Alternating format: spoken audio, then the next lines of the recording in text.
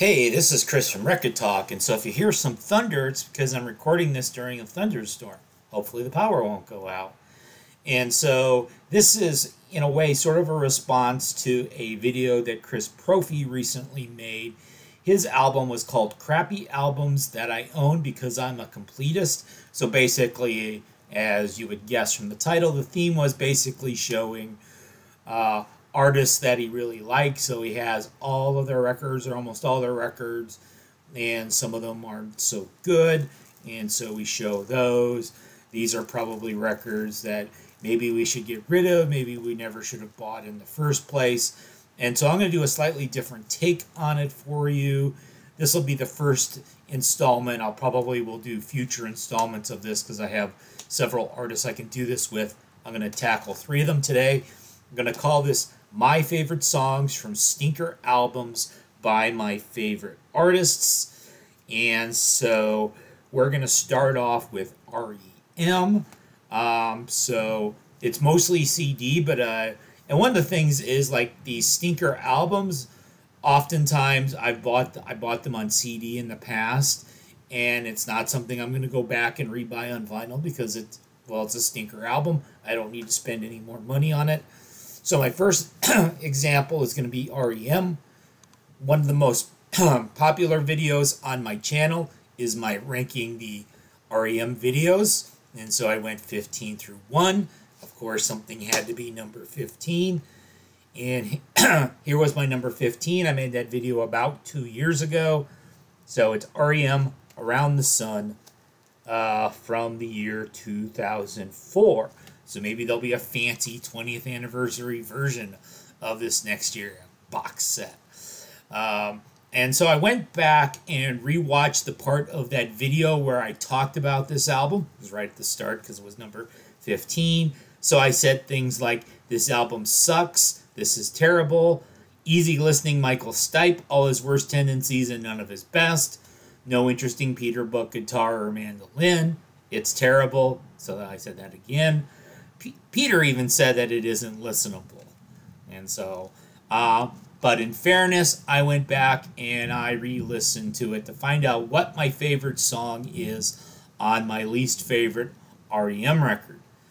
I honestly don't think I had listened to this album since I did my rankings video. And I'll be honest, it was painful listening to this album again. This album is terrible. It's still terrible. I have not changed my mind on that. I guess I'm going to go with song number 5, Final Straw, is my favorite song. The lyrics, it's an anti-Iraq war song. So I kind of like the message, even though it's not that great musically. But by the standards of this album, it's fine. It's one of the few songs on this album that would stand a chance of not being the worst song if it was put on any other REM album. I hate most of these songs more than I hate Shiny Happy People, and this album was generally critically panned. All right, next. So you guys who are regular viewers know that I'm a big Juliana Hatfield fanboy. My very first video ever was ranking the Juliana Hatfield albums, but because she has so many damn albums, I actually only did a top 10, which is only about half of it. So basically the lower half of her catalog did not get ranked, was not included in that video. But if I had done the complete discography, my least favorite Juliana Hatfield album is Juliana Hatfield, Peace and Love, from 2010. This one has never been issued on vinyl. This is on Ye Olde Records, which was her own label. This was during the early 2010s, which I consider to be the weakest part of her career. She did a lot of pledge music, crowdsourced funding for records. One of the things is these are actually the rarest Juliana Hatfield records. If you go to Discogs, these are the most expensive. This CD will probably set you back $50 if you can find it on sale. But if you're not a Juliana Hatfield person, this is definitely not where to start. So let's talk about the album. So basically, this album is Juliana Hatfield in her bedroom with an 8-track digital recorder. She did everything on this herself. So I'll show you that. Composed, arranged, performed, produced, engineered, and mixed by Juliana Hatfield. I guess she doesn't know how to master because somebody did the mastering. But the problem with this album is I don't want acoustic guitar playing, coffee house singing, Phoebe Buffet from Friends version of Juliana Hatfield. I want her to plug in her fucking guitar, get a drummer, give me the sour with the sweet, the yang with the yin, the rock with the sweet voice, which you don't really get on this album. This album's really a bunch of 3-minute songs that all seem like they're much longer. However, it's not nearly as bad of an album as Around the Sun. I still occasionally listen to this, and I know some parts of the Juliana Hatfield fan base do like this more than I do. If you're more into folky, acoustic music, you'll like it more than I like it. Generally, her critically most reviled album is Total System Failure, which was the polar opposite of this. It was basically her doing hard rock, almost metal, shreddy guitar solos that she never does, but she did them on that album. Dumb lyrics, but I like that one a lot more than this.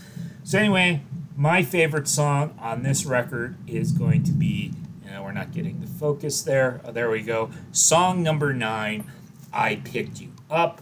It's the best of this lot. It's actually a pretty good song. I would like it if it was put on a different Juliana Hatfield record and it served as sort of the mellow acoustic song on some different album. Looking it up, AllMusic gave this 4 out of 5 stars, which I think is way too much. Pitchfork was a 3.9 out of 10 on this because Pitchfork has to be very precise. They couldn't just say 4 out of 10. And then my final choice for today for my favorite songs from Stinker albums by my favorite artists is going to be Sleater-Kinney. So back in 2019, I even have the fancy schmancy Vinyl Me Please version. They released a song called The Center Won't Hold. And so back when I did my Sleater-Kinney ranking the albums video, I ranked this as my least favorite Sleater-Kinney album. And I said things like, this album sucks. I love Sleater-Kinney, but I don't like this album. They're trying to sound less like Sleater-Kinney. St. Vincent as the producer was nice in theory, not so much in practice. And it was the final album with Janet Weiss. But that's not actually the album I'm going to be featuring, because after that video was made, Sleater-Kinney in 2021 released another album called Path of Wellness, and it's even worse. And so what this album did was Sleater-Kinney is now officially off my instantly pre-order without streaming first list. Juliana's still on that list, but Sleater-Kinney have been removed from that list. Any future albums by them will be screened before purchase. Now, I'm going to say on the re-listening, this album of the 3 I featured today actually came across the best in the re-listen. So it's probably the best of the 3 albums I've shown. That REM Around the Sun, God, that's horrible. Neither Juliana's Peace and Love or Sleater-Kinney's Path of Wellness reached that level.